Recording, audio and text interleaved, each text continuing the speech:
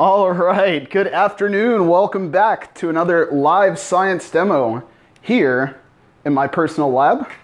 I'm Bunsen Bernie, and today we're going to talk all about polymers. So polymers really excite me because not only are they really useful, they are really, really fun. So we're going to start by looking at a couple of polymers that are very, very absorbent. So this polymer here is called sodium polyacrylamide, and it is a very hard crystal that is excellent at absorbing water. So you can see this is the same amount that I have in here. So it expanded from 20 milliliters in volume to over 150 milliliters in volume. So it's really good at absorbing water. How does it do that? Well, a polymer is a special type of molecule. What is a molecule? Can anybody tell me what a molecule is? Go ahead and write that in the chat down below. What is a molecule? So a polymer is a special type of molecule. So a molecule is a group of atoms. Sorry, my goggles are getting a little foggy here. Polymer is a grouping of atoms that are connected together. And atoms themselves are what we find from periodic table of elements. So when they start to link up, they create molecules. And with our polymers, they're very, very long chains of molecules. So they are made up of what we call monomers. So a monomer would be one part of that chain, kind of like a necklace or a chain that you might tie your bike up with. Each one of those links on there would be equivalent to a monomer. And all together, it would be a polymer. So poly means many, mono means just one. So our polymers have some awesome properties. So I'm going to drop in 100 milliliters of water. And we'll just let that sit, and we'll come back to it by the end of the show here. So again, that is the sodium polyacrylamide, and it is excellent at absorbing water. Another polymer that we have, this stuff here. Now you might see it sold as instant snow or Insta Snow Day. Well, this is what we call sodium polyacrylate, and it's very similar to what you find in baby diapers. Isn't that weird? So not only is it useful, as I mentioned earlier, it can be really, really fun. So this is a very light powder, and you can see we've got lots of it in here. So what I did was I placed a couple scoops inside of here, and it's excellent at absorbing water, hence why it's found in the baby diapers. So as we take this and we pour this water in here, we can see it will begin to expand. So as it absorbs that water, it's going to expand and grow in size. So just like our crystals here, our powder expanded and grew in size. And just like that, we've got lots and lots of snow. We can make it snow in here. And don't worry, I put a layer of plastic on my counter, that way I keep everything nice and clean, or somewhat. Science can get a little messy sometimes, but that's what we like to do here. All right, so I'm gonna get rid of my excess water there. So again, this powder stuff called sodium polyacrylate. So it is quite a mouthful, but it is really entertaining to play with and to watch work. So it turns into a really, really fluffy powder. And looking back at our crystals here, we can see they are starting to absorb that water and expand in volume. So polymers, they're all around us. As I mentioned, the plastic that I put on my counter here is a polymer. Our fingernails are polymers. Our DNA is made up of polymers. So really, really long chains of repeating molecules. That is the key part there, because there are some polymers that can be shorter than regular molecules, but our polymers are going to be repeating chains. Our smaller molecules might be a chain of different atoms in there, but not a repeating chain of molecules. All right, so what we're going to do now, we're going to make some fun polymers. So we've already talked about these, which were pretty cool, but I bet you came for this stuff here. You probably came for the slime. That's right, we're going to be making slime today. So I made a very special ingredient for our slime, and that was simply using borax. That was simply using borax and some water, so our slime can be activated. So what I have in here is just some regular Elmer's glue. Sorry about the camera. What I have in here is just some regular Elmer's glue, white glue, and I have about 150 milliliters. So our water here, I'm going to mix that together. So our water and our glue are going to get mixed together. And as we do that, just going to carefully reach over here.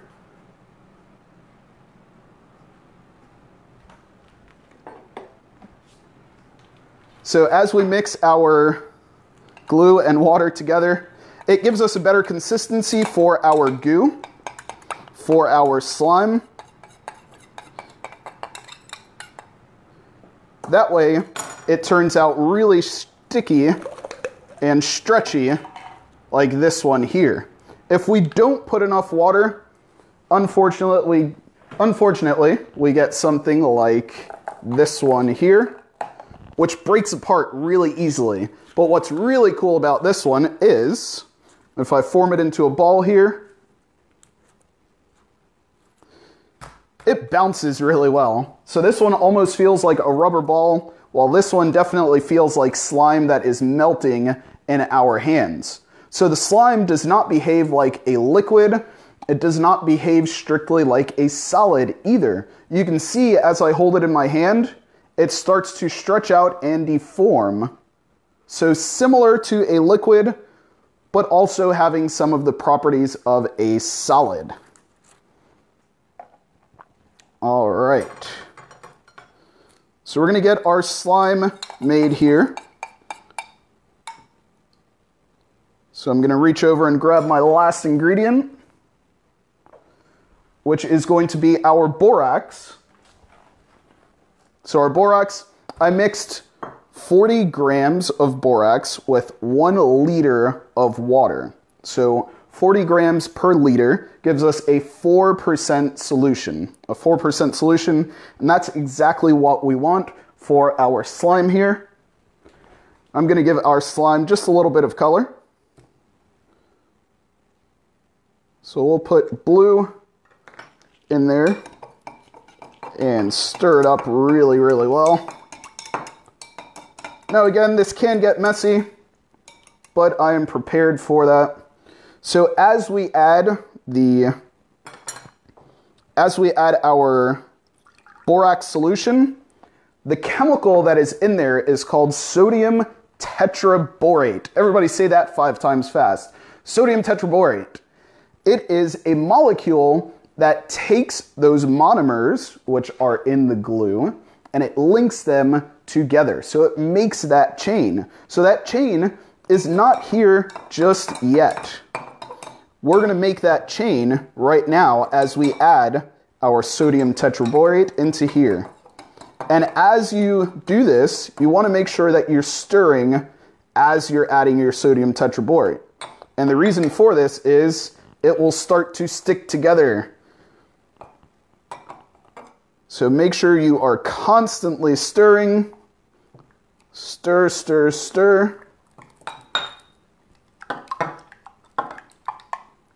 And we're almost there. So you can see we've got a nice big chunk on there.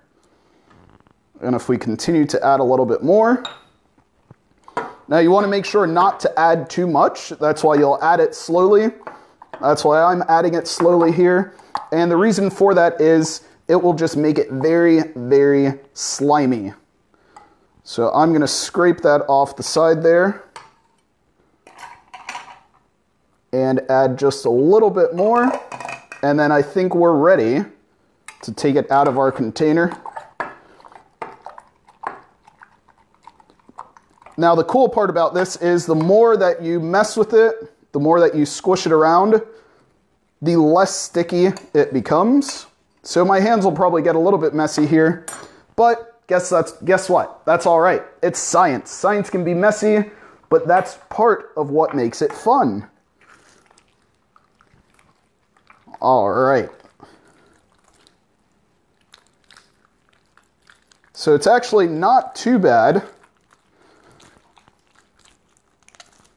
Now you can see it is sticking to my hand, but the more that I squish it there, the less sticky it becomes. And you want to work with it in this consistency. Again, if you add too much to it, it's going to come out like this. So this was made with clear glue. And remember how bouncy that one was?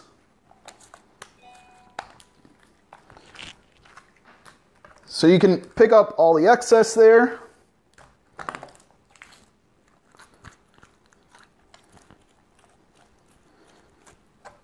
Clean off the table just a little bit. And that is much better now. So we've got a nice, good, stretchy, sticky slime. Look at that. So if I pull it apart slowly enough, it behaves similar to a liquid. If I go very quickly, I can tear it apart just like I would a solid. All right. So I heard a saying once, and it went something like, much is more, or bigger is better. That's the one. Bigger is better. So I went ahead and prepared a little bit more slime for us to take a look at. And this one, again, was created with that clear glue. So it is kind of like Jell-O. Oh no. All right. So it is much bigger, much better in my opinion. And this one came out really, really clear because I used a special type of glue. And it was actually a powdered glue called PVA. And when I added that ingredient with our sodium tetraborate, it made it really, really clear. Okay, if that wasn't enough for you, I did make an extra special slime.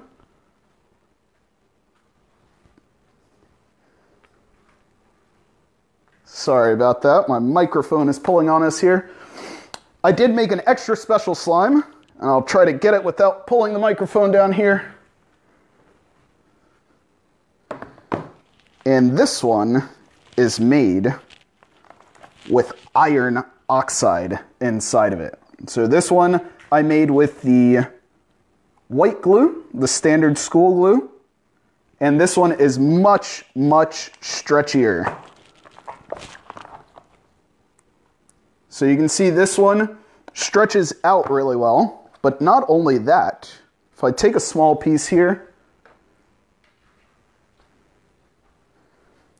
and I put it in front of us, we can see it is magnetic. So our slime, we can make it magnetic by adding that iron into it. And it still has that really cool, really smooth texture that allows it to stretch. And you saw this one stretch probably better than any of our other ones. Whoops, not that time. So it stretches really, really well though. What's really cool about this is if we place the magnets down on the table, our slime will actually be attracted to it. So if we were to leave it on the table there like that, our slime will climb all over it. So I'm going to attempt to grab the camera here so you can see a little bit of better view of our slime climbing onto the magnet. So we'll place our slime there. And you can see I put enough in there, and these are extremely strong magnets that are allowing you, or allowing the slime to be attracted to,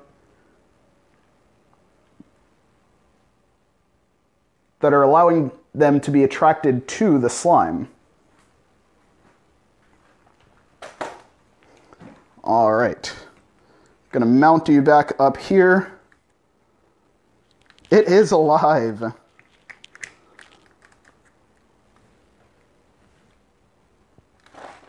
All right.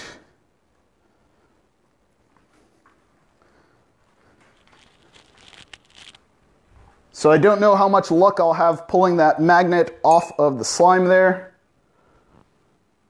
Actually, it's not too bad. That was pretty simple. And this one, easy enough. Now, if I stick them in there in the big blob, I'm not sure I'll be getting them back. All right. So unfortunately, that is all we have for today. But you know what I'm going to do? As always, we're going to go to the comment section for some questions. So I'm just going to grab my iPad here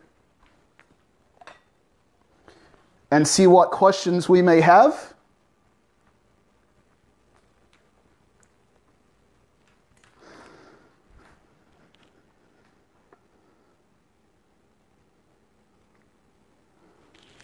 All right, so again, if you do have any questions, please go ahead and comment down below.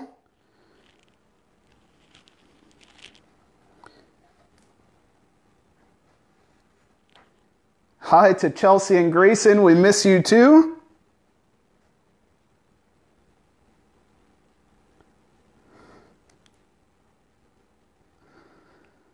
Where can you get the sodium? So the sodium tetraborate, I actually made that solution.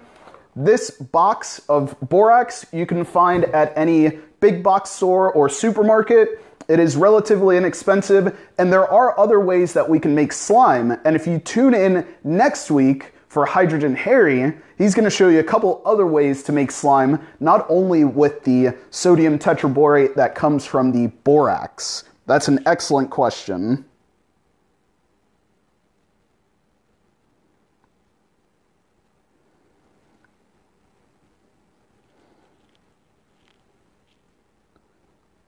All right, do we have any other questions in here? Well, a question for you then.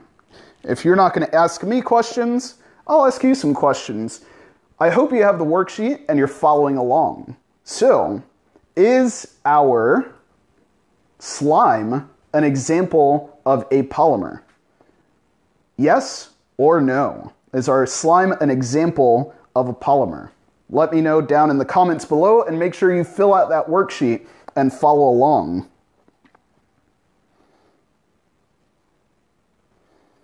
Okay, just going to refresh here and make sure that we don't have any comments. And I don't see any currently. Oh, here we go. There we go, we reloaded. Okay. Can you make slime using different ingredients? Absolutely. And Mr. Harry, you're going to be showing them how to do that next weekend, aren't you?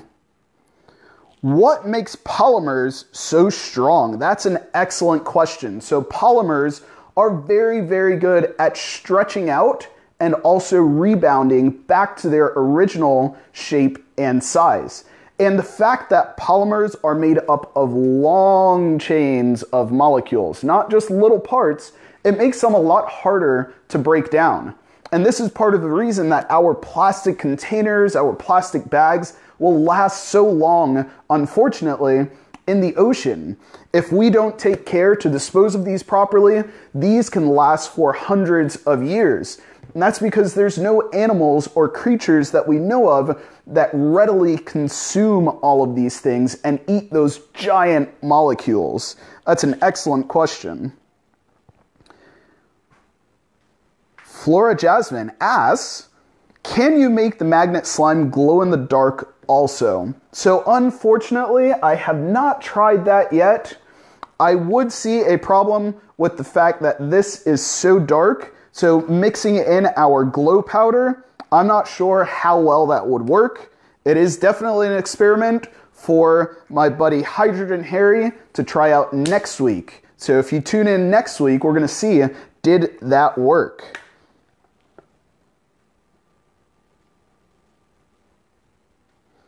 Why is the sodium slime, this question comes from Michelle Hedrick, why is the sodium slime stretchier than the others? So it doesn't have anything to do actually with the sodium tetraborate. It actually has to do with the starting ingredient that we have.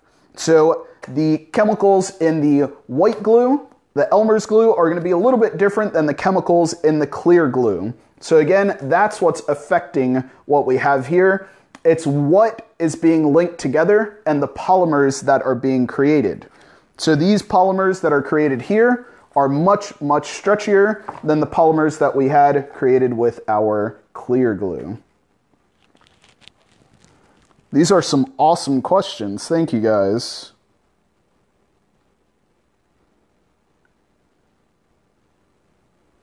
And I'm going to refresh one more time to make sure I don't miss any questions. But I do want to thank everyone for their questions and for their time.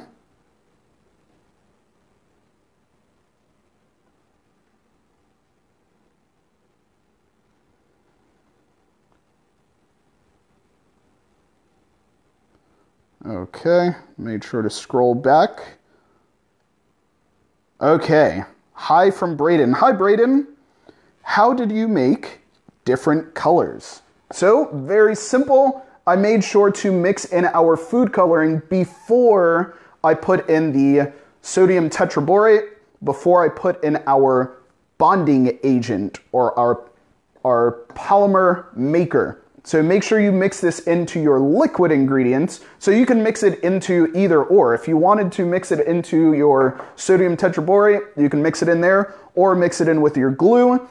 And again, I just watered down my glue, made it a little bit easier to stir, and it also gives us a stretchier end product. Okay, this one comes from Miko. Is raw eggplant a polymer? So on the outside, I'm sure the skin of the eggplant is actually a polymer. So polymers, again, are all over in nature. So the eggplant itself is not a polymer, but there are going to be polymers in there. Also, the DNA of the plant is going to be a polymer, as well as that skin, that outer covering, is going to be a polymer. Okay, this one comes from Edmund, age 6. Why did the slime stick to the magnet? Well, I put in a special ingredient. So magnets don't stick to everything. And I think I lost my magnets in here. There it is. So magnets do not stick to everything. We can see they won't stick to the glass for us. And if I put it on this slime here, it will not be attracted to it. What I put inside of here, there is some iron, and iron is excellent at attracting magnets. So iron inside of the slime pulled on the magnet, and that's why we get this really dark colored slime. I didn't put any color in here. I just put the iron oxide powder inside of here and allowed it to get that really cool gray color. Okay. This one comes from Wellington Laura Jr. Is store-bought slime made the same way or different? So, there are dozens and dozens of different ways to make slime. So if you buy something like Silly Putty, it's going to have this more opaque color to it, but it's going to feel more like our clear slime here. Same as if you buy clear slime, sometimes you get slime that is really, really runny, really stretchy. So depending on the ingredients that they use, some will make it just like we make it here. The sodium tetraborate is a really, really popular, really common ingredient. And again, as I mentioned earlier, Hydrogen Harry next week is going to be working on some different ways to make the slime, but this is a very popular ingredient and very readily available in a lot of different products. So you'll be able to see that again next week. Okay, so just one more refresh here.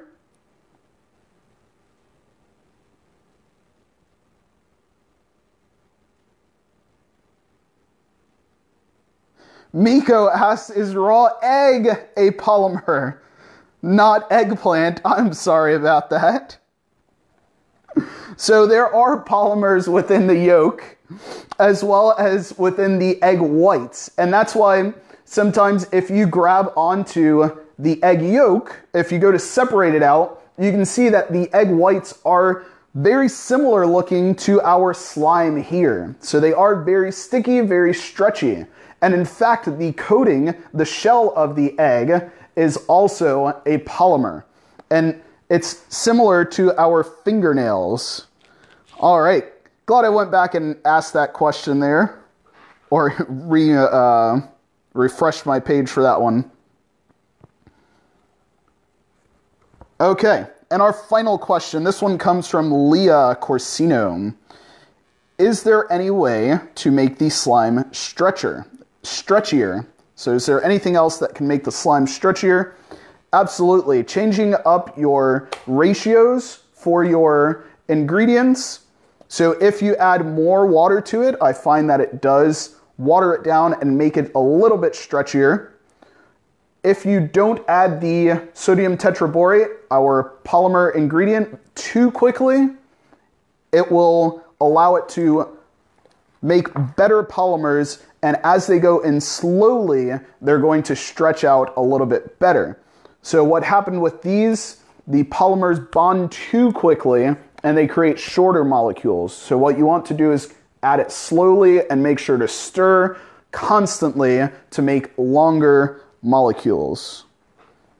Okay, and I hear that we have one more question on here.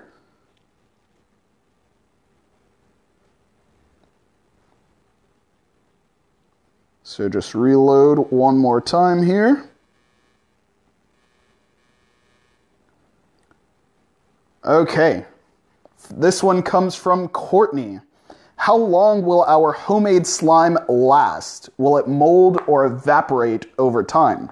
Well, if you leave your slime out in an open container, it will actually dry out, just like glue. So if we left our glue open in a container, it'll dry out, and that's exactly what would happen with our slime. Now, the mold question. So we are touching our slime, and it is picking up all sorts of germs and mold particles, possibly, from our hands. So you want to make sure that you do wash your hands really well for at least 20 seconds. Sing your favorite song. You want to make sure that you do wash your hands very thoroughly before playing with your slime, and of course after playing with your slime. But as long as you keep your hands clean when you're playing with it, keep it in a sealed container, it can last for months. All right, so I hope you guys enjoyed today's science lesson, today's live demonstration. We are going to be live again next Friday at 3 p.m. where Hydrogen Harry will take over with the Slime Mania. He's going to show you how to make a couple different recipes, and he's going to even talk about a couple other polymers that we have here at the Science Center. Until next time, stay safe, stay healthy, and stay happy.